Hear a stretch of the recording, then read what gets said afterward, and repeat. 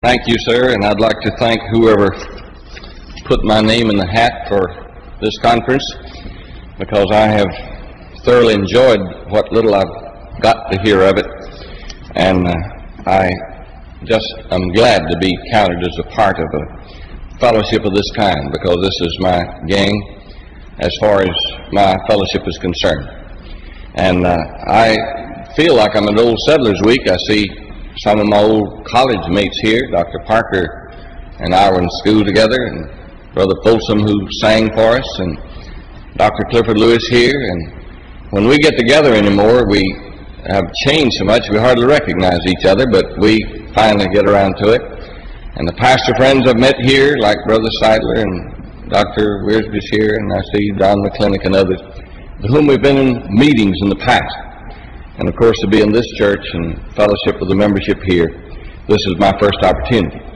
But I want to thank you, and I have been blessed, and I want to thank the speakers who have already blessed my heart. Shall we bow our heads in a word of prayer? Our Father, we thank Thee tonight for what has happened here. We thank Thee for how Thy truth has been upheld and set forth in such plainness and with such power. We thank Thee for so many hearts that have been stirred and revived, and we thank Thee, Lord, that many people have made new resolutions to stand in this day, in spite of all the opposition, to stand. And we pray that before we close this service tonight and this conference, the power of God will speak through us, and may we this night, if it possible, Lord, if there's somebody here without a knowledge of Christ, may this service wind up with some person coming to a saving knowledge of Jesus Christ, for we ask it in His name and for His sake. Amen. I have quite a subject, as you can see. The subject assigned to me was the subject of heaven and hell. Actually, when that was assigned to me, it took me back about, nearly 35 years, about 35 years, because the first time I ever preached a sermon on hell, I didn't have enough material to preach a whole sermon, so I preached on heaven and hell. That was many, many years ago. And I don't know if the committee knew about that or not, and just assigned me enough territory so I'd have enough to say. But I want to say that they assigned me a subject that means the end of everything. Everybody in this world is headed toward one of those two places as fast as we can go. When I was a boy, 7 years old, over 50 years ago, in a little country Presbyterian church, 7 miles south of Birmingham, Alabama, where I was raised, I heard an old Presbyterian preacher preach on hell. That night the Spirit of God convicted me of my sin, and I felt as guilty as any liar or thief or cutthroat that ever lived on the face of this earth. And I could see myself in the flames of hell. I could smell the fumes out of the pit. I could hear the screams of the dying, and I could see myself as a worm in the fire that's not quenched. And that night when he got through explaining this horrible future for those without Christ, and I was given a chance, I shot out of my seat as if there were a spring under me, and I ran straight down and fell on my face in front of that church and trusted Jesus Christ as my Savior. All of my life since then, I've been doing everything I know how to keep people out of hell. I go all over this land just pleading with people not to go to hell. You know, this is a subject that you rarely hear discussed in most places today, except as a joke. There are an awful lot of jokes told with this subject involved. Mr. Moody one time was having a conference in his school in Chicago. And after the evening meal, they were sitting around the table fellowshipping. And a preacher told a joke involving the subject of hell. And Dwight L. Moody jumped to his feet like a shot and stuck his finger under that man's nose. And he said, "Don't you ever speak of that place, sir, unless you can speak of it with tears in your eyes." And Moody was right.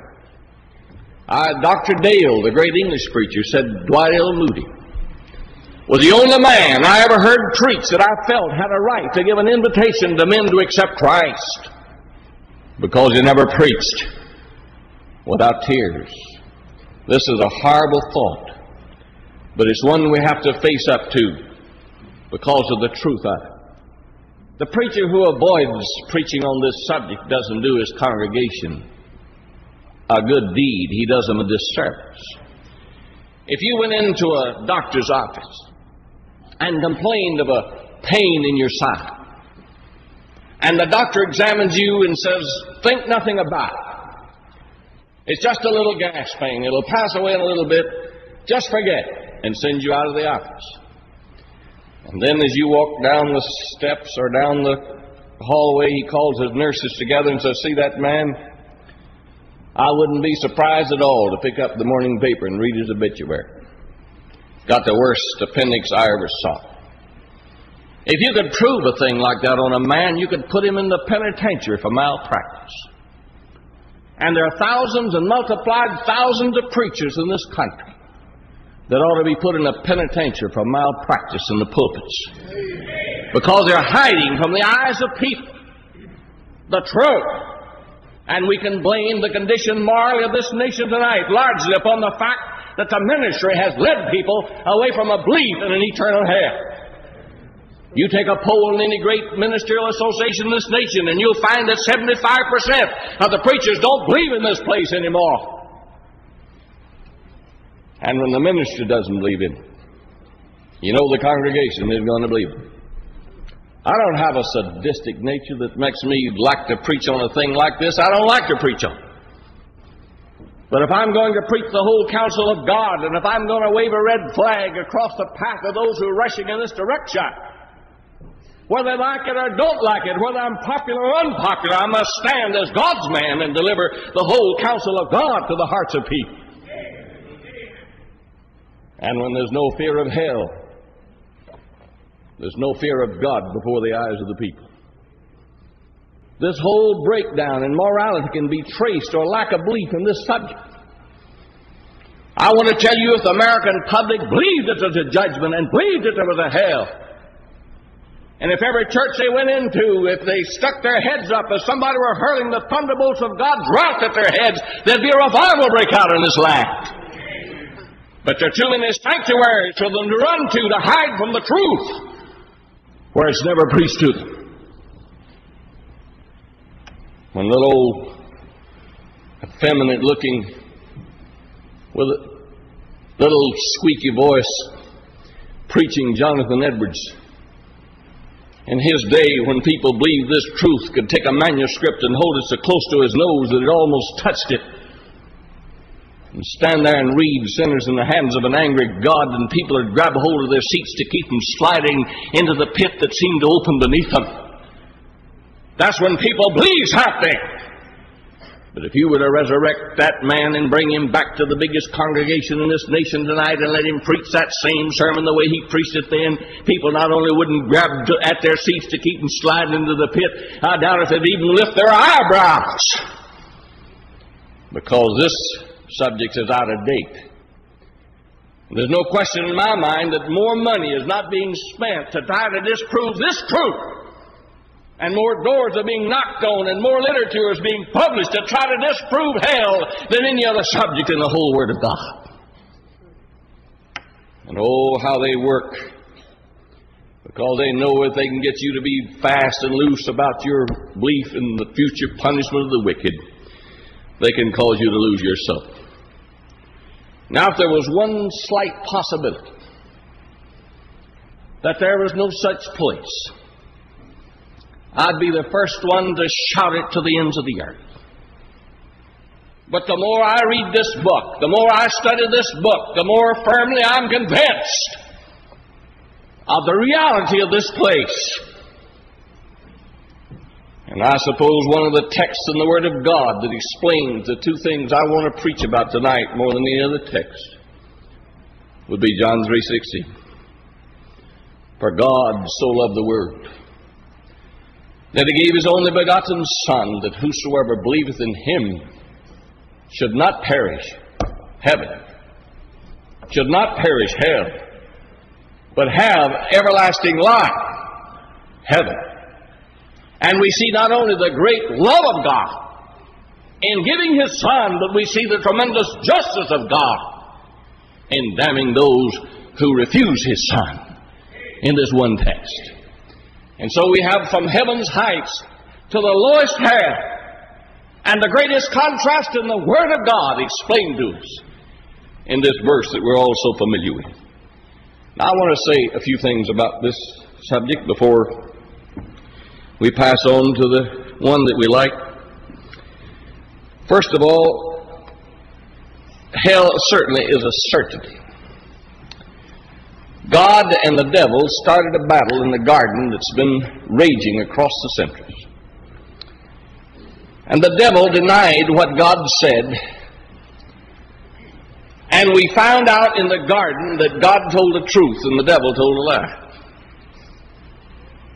And through all the ages, it's been the devil's word against the word of God. And the way it was in the beginning, the devil always is the liar and God's always the truth. And God affirmed and declared in the garden some things that took place, and the devil proved to be a liar. But the devil's agents are still peddling the devil's lies. And some of the things they try to catch people with when they try to prove that hell is not a certainty. They say, well, hell just simply means the annihilation of the wicked. You don't have anything to worry about, because when it says destruction, it just means, or eternal, it just means for a certain period and then you disappear, so what difference does it make? Well, let me read some verses. First from Revelation 19 and the 20th verse.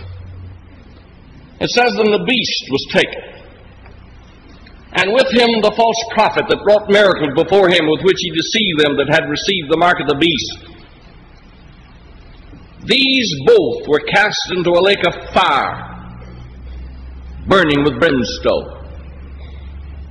As far as I can tell, these are the only two men in the Word of God who do not go by the way of the white throne judgment into hell. They go directly into hell. They seem to be the Enoch and Elijah of hell. But here are two men cast into the lake of fire. 1,000 years later, in the 20th chapter of Revelation, in the 10th verse, 1,000 years later, "And the devil that deceived them was cast into the lake of fire and brimstone, where the beast and the false prophet are," not where they were and were annihilated, not where they stayed long enough to get burned up, where they have been for 1,000 years and are still there, where the beast and the false prophet are and shall be tormented day and night, forever and ever. In Matthew's Gospel, the 25th chapter, and the 46th verse, "And these," speaking of the ones on the left hand, "shall go into everlasting punishment, but the righteous," the ones on the right hand, "shall go into eternal life." Now somebody will come to your door with a bunch of varicolored books and tell you that that word that says everlasting is only for a period. That God didn't mean forever. It's punishment just as long as it lasts. You ask that person if he knows anything about Greek. And he perhaps knows a little Greek, but he perhaps runs a restaurant. And if he's a truthful person, he'll admit that he doesn't. Then you ask him, what does this next word mean, the word eternal, in relation to life? Oh, he'll say, that's forever. And then you ask him if he does not know that those words are identical. So God takes the same yardstick to measure the duration of heaven that he takes to measure the duration of hell, and the same yardstick he takes to measure the duration of his own throne. And if hell isn't eternal, heaven is not eternal, and even God himself is not eternal. And somebody has perpetrated a hoax upon us, and we might as well forget the whole thing And if I can't prove from this book that hell's eternal, I can't prove anything from this book. Because the Bible either means what it says or it means nothing. And it says that hell is eternal. It's not purgatory. It's not going to some place and being punished for a while and then brought out and made perfect by fire and fitted for heaven. You imagine God scorching a person in a place called purgatory and fitting him for heaven and giving him a degree from hell as an entrance into heaven. In the 16th chapter of Luke and the 23rd verse, we discover that this whole thing, this is cut out of the whole cloth, where Jesus Christ, in telling this story, told us the opposite of that. And a person who goes to hell stays there, and a person who goes to heaven stays there. And after the silver cord is broken in this life, and a soul takes its flight, it takes it to one of two worlds, and there's no calling back or changing that destiny for eternity.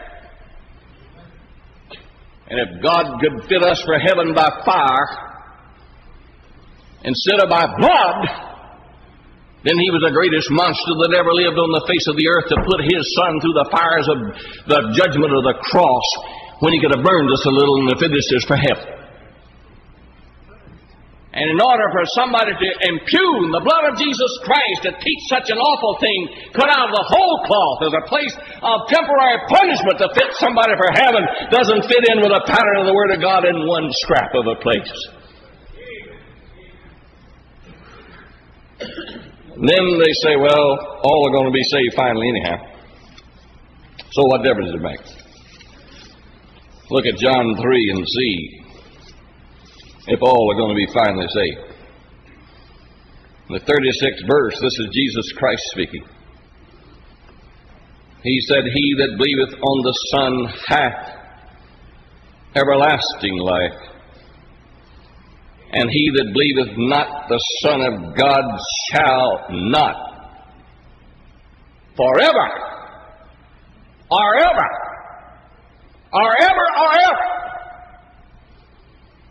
shall not see life, but the wrath of God abideth on him, and will abide, and will abide, and will abide. As long as the throne of God stands, His wrath will abide upon that soul that dies without Christ. Every lie that the devil has, every attack that he tries to make upon the reality of future punishment for the wicked, can be answered so clearly and so simply from the Word of God that we know that hell is a certainty. The Word of God teaches it. If it teaches anything, it teaches that.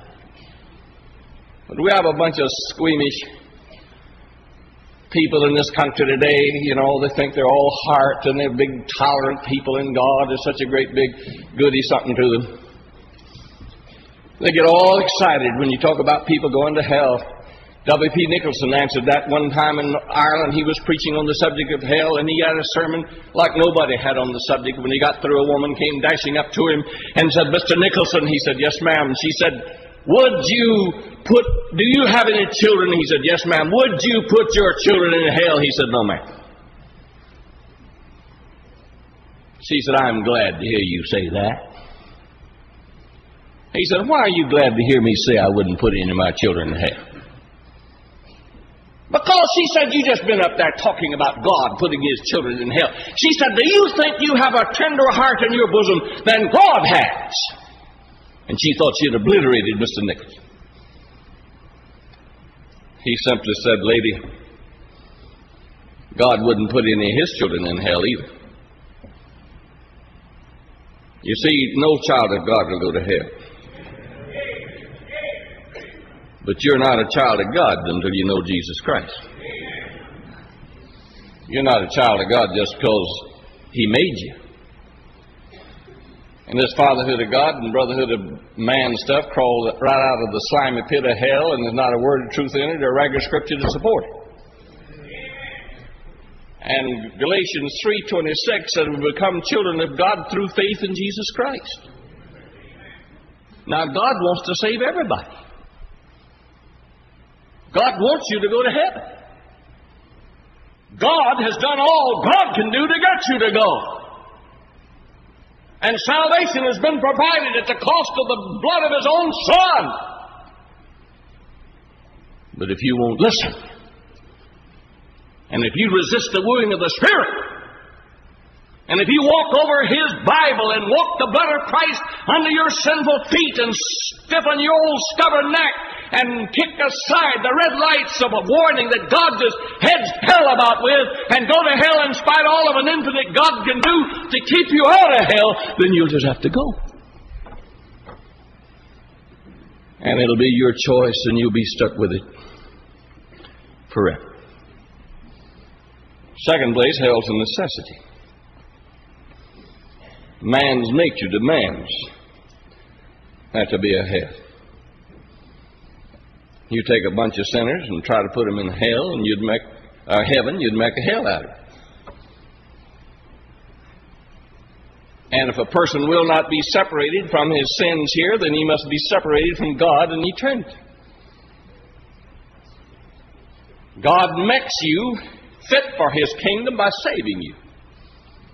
And if you will not be made fit for the kingdom of God, you wouldn't be happy there. Heaven would be a hell to a sinner. And he'd rather go to hell than to have to go to heaven in his sinful nature. And man's very sinful nature and his fleshly desires and everything else demands that there be a separation in eternity between those who are saved and those who are lost. So man's nature makes it absolutely necessary. Then God's justice demands it. Suppose a teacher had 50 pupils in a room. 25 of them do everything that she says. They work hard. They bring in their papers and they take the examinations and they do everything she asks them to do. 25 of them don't crack a book. They won't go to the board. They won't bring in a paper. They do nothing. And whenever examinations are over and the papers are handed out, to the consternation of the 25 that have obeyed the teacher and done everything she said, they get exactly the same grade as the crowd that didn't do anything. Would that be justice? You know, people are trying to talk about the justice of God, don't know what justice is. You might as well ask in a penitentiary if the people in there believed in penal punishment as to ask a bunch of sinners what they thought about the justice of God. You can't find anything about God's justice from sinners. Sinner can't understand justice. His mind fell with his body, and he thinks crookedly, and he has no conception of what justice is. And if God let sinners go free, and let sinners be just as free as those who put their trust in His Son, then God would pull down His own universe. And if God doesn't have enough character to punish sin, then God isn't God.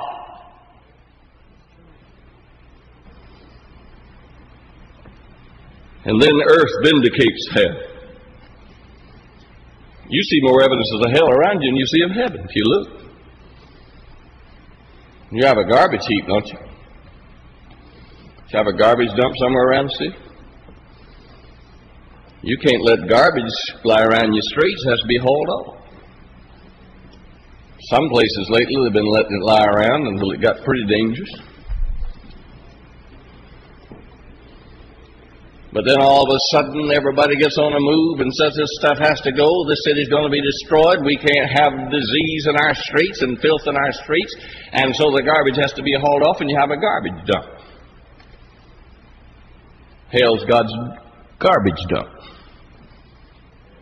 He can't have heaven cluttered up with sin. Nothing entereth that defileth or maketh a lie. And that city is so pure that not one taint of sin will be allowed. And the cluttering up of sinners and sin. Oh no. You have a cemetery, don't you? When somebody dies, you can't keep him in the house. Nobody would want to be your neighbor with a corpse in the house. There's a law that makes you take them out there and put them in the ground and separate them from living people. And dead people can't go on existing with living people. They have to be separated. And in eternity, those who have life in Christ will have to be separated from those who are dead in the trespasses and sin. You can't take a cemetery to heaven and expect it to be heaven. And earth itself vindicates the fact of hell. And then you cannot depend on the goodness of God as an assurance there's no such place. Some people have two gods, one in the Old Testament and one in the New. And they say, well, I don't believe in that God of the Old Testament, I believe in God of the New Testament. Where do you get the idea of the goodness of God? Do you get it from the Old Testament? When Adam and Eve sinned, and God banished them and put the world under a curse that's been groaning under ever since, is that where you get an idea of the goodness of God? You get an idea of the goodness of God at the flood? When He flooded this earth with waters and 8 souls floated away in an ark, and when the last strong swimmer sank beneath the waves of the deluge and a generation disappeared in judgment, is that where you read of God's goodness? Or maybe it's Sodom, when 2 whole cities vanished in liquid fire, and 3 people were led to safety, and God burned them up. Is that where you read about it? Read about it when He marched His armies and destroyed nations, men, women, and children, and cattle, and everything down to the ground, and burned their city. Oh, but that's the God of the Old Testament. I believe in the God of the New Testament. Which one? The one that let His Son die on a cross? The one that let His disciples be run through with swords and sawn asunder and boiled in oil? Oh, but I believe in the God of nature, do you? The God that sends tornadoes and diseases and icebergs? Where do you read about the goodness of God? I'll tell you where you read about it, at the same place you read about the justice of God, and that's at the cross. And the only place in this universe that all the attributes of God have ever been brought into focus was at the cross. And there He was good enough to send His Son to die, but He's just enough to damn every soul that refuses to believe.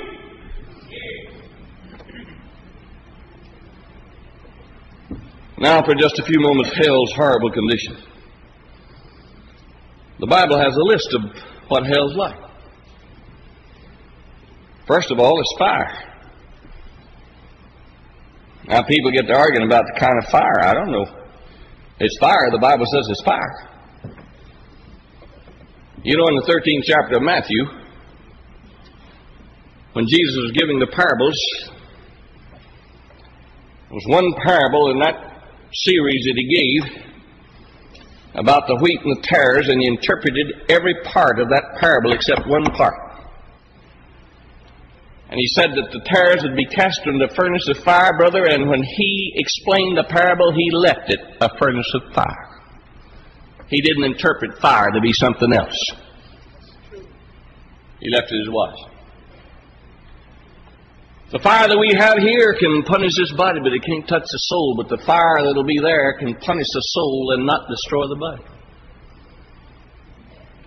Whatever it is, it'll be more horrible than anything we know of fire in this life. But it'll be fire. The Word of God says fire. Don't go around and say it might be this, it might be. It is fire. The Word of God says fire. And when you hear somebody trying to dodge the issue on that, you know they're trying to move in some modern conveniences. Somehow or other, they're just a little uncertain as to where they're going to spend eternity, and they want to change it up to suit themselves. It's a place of godless company. Revelation 21:8 gives a list of the folks that are going to be there. There'll be no godly mothers there. There'll be no saved gospel preachers there. There'll be no godly deacons. There'll be nobody to care. There'll be nobody that loves. There'll be nobody that to warn. There'll be nobody to do anything but to curse and abuse and hate and despise and envy. The place will be full of the offscouring of the centuries for eternity, all dumped into hell. Be a place of eternal death, Revelation 20:13. Person will be dying, forever dying, and never able to die. The last thing the person will remember when he wakes up in hell is that death had his cold fingers clutched at his throat and he was trying to shake him off and escape him, and he'll wake up in hell and death will be his companion and he'll be dying and dying and dying for eternity. And the enemy that we'll get rid of when we get saved will be cast into the lake of fire with the sinners to plague them forever. It'll be a place of unsatisfied desires, Luke 16:24. A person will have the desires, he'll have the cravings for things that he sold his soul out for in this world, but not one of them will ever be satisfied in hell forever. It'll be a crying for a drop of water to cool a parched tongue. It'll be screaming for unsatisfied desires with no satisfaction. It'll be a place of terrible Stygian darkness. Jude 13. Darkness that you can feel. It'll be a place of awful remembrance. Luke 16:25. My God, what an awful thing to have. What a thing to have in hell, a memory. A memory of wasted chances. A memory of when the song was sung and your feet were almost in the aisle and you're almost persuaded. And every one of those opportunities will be painted on the walls of hell in liquid fire to haunt and to damn the soul forever. And I think the worst thing about it to me would be it's a place of no hope. Luke 16:26. I mean no hope. No hope. The sun's set, the stars and moon have disappeared. You're on a one-way street. There's no turning back. You've lost your last opportunity forever. And you know that throughout all eternity, you will have no other chance, no other hope forever. Can you imagine the sound of a soul wailing in hell, lost with no hope for eternity? And it'll be suffering. If you're here without Jesus Christ tonight, you're on the scaffold of death. The cap of unbelief has been adjusted in one slender thread of the love of God that all that holds your soul out of hell. Justice stands by with an unsheathed sword, begging for an opportunity to sever the cord and let the soul drop to its doom. And God's love restrains and restrains.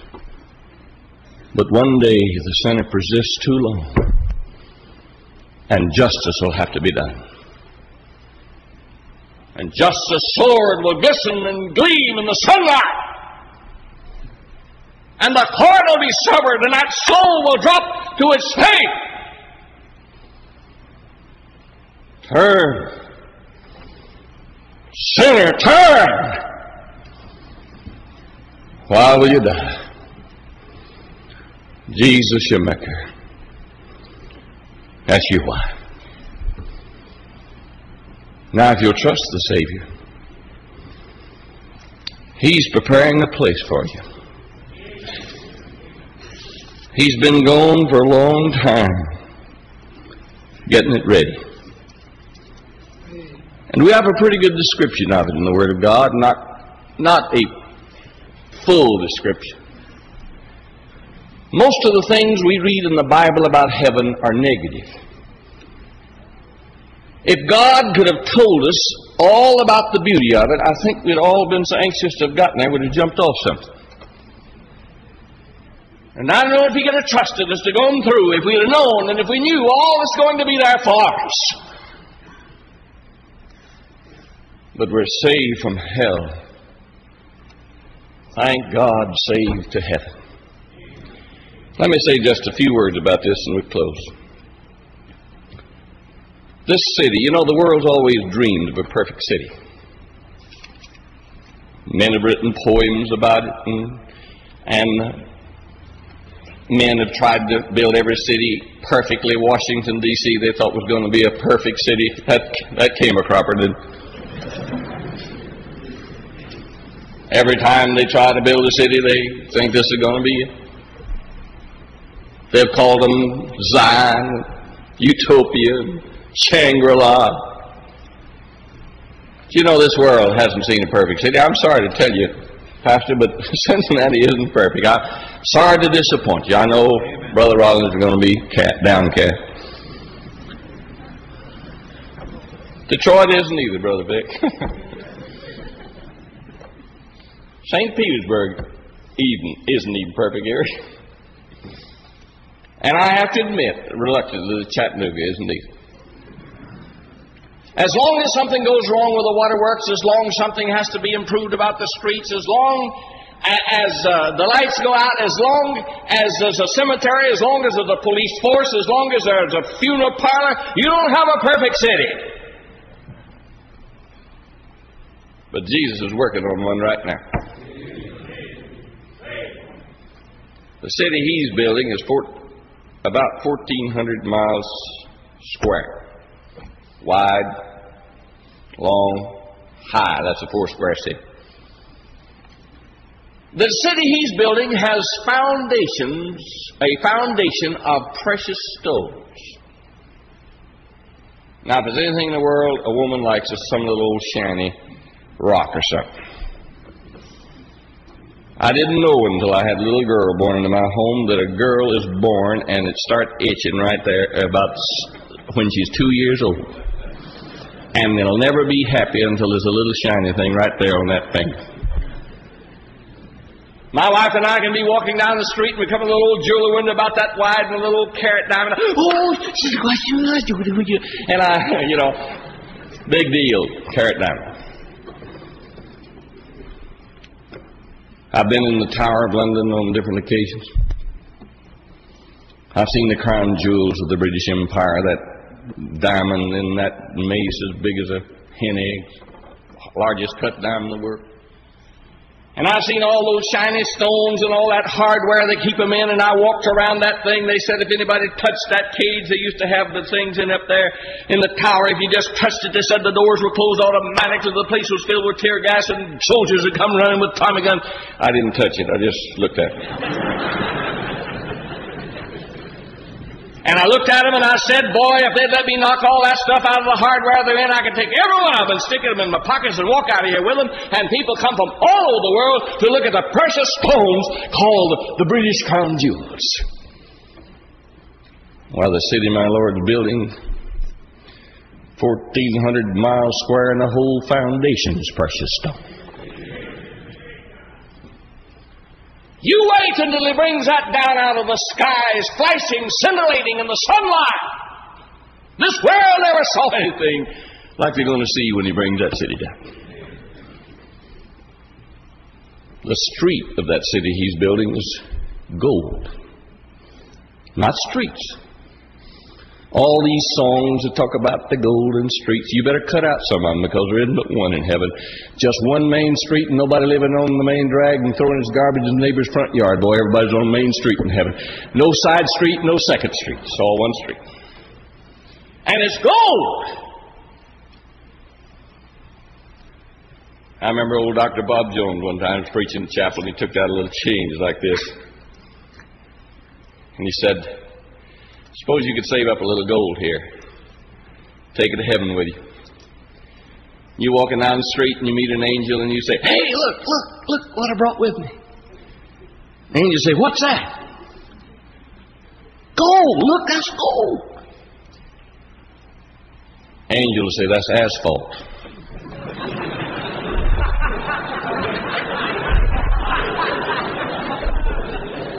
We walk on that over here.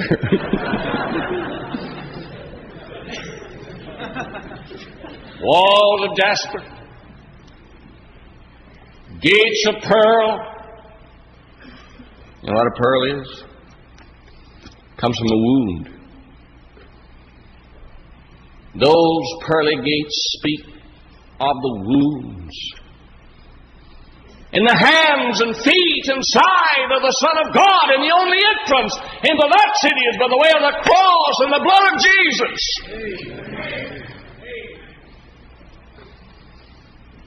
Nothing go wrong with the lighting system,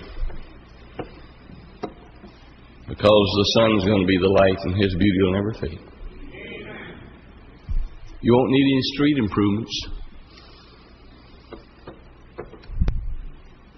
Nothing go wrong with the waterworks, because there's going to be a crystal river bursting from beneath the throne of God forever. And nobody will get sick, because there'll be a tree of life there, a tree there by the river of life, and He'll say, you for the health of the nations keep everybody well.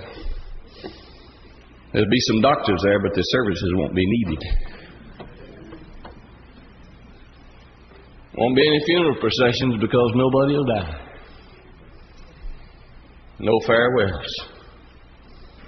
No nights, no tears. None of the things that cloud our sky and bring sorrow to our heart in this life, in that city forever. The first pang of pain that I ever felt in my heart was when I was a little tiny boy. 5, I guess. The doctor came to see us, and when a doctor came out in the country where we live, somebody was sick. We couldn't afford one. And my little sister was sick, 22 months old. And the doctor stayed. And then that was serious. One morning, about 3:30 in the morning, I was awakened by something. And I sat up in the bed and I looked around, and there's an old fireplace in the other room, and the light shining through the door, flickering fire, and I saw my mother's form bent over an old trunk. And I heard her sob. And she sobbed. I'd never heard my mother cry. Never. And I sat bolt upright and I said, Mother, what's wrong? And through the darkness came those words. Little sister died a while ago. And I said, Death, what have you done? And I followed that little body, and I stood holding to her mother's skirts and watched her wet her grave with her tears. Thank God in heaven, no tears, no death, no separation, no sighing. It all's done forever. And all the redeemed of the Lord will walk the celestial city, the street of that city, with one song of everlasting joy on their lips, and they'll sing His praises forever. But wait a minute. He's going to finish that up one day and bring it down, but He's fixing that city for folks who let Him fix them up for it in this life. The difference in where you spend eternity, heaven or hell, hinges upon what you do personally with Jesus Christ in this life. Refuse Him. He that believeth is not condemned, but he that believeth not is condemned forever. And belief in Christ means heaven, and disbelief in Christ means hell forever. You shouldn't have too hard a time making up your mind which one of these places you want to live in. And if I were you, I wouldn't take any foolish chances. And if I'm not ready for heaven, I'd get ready right here before I left this service tonight by coming to Christ.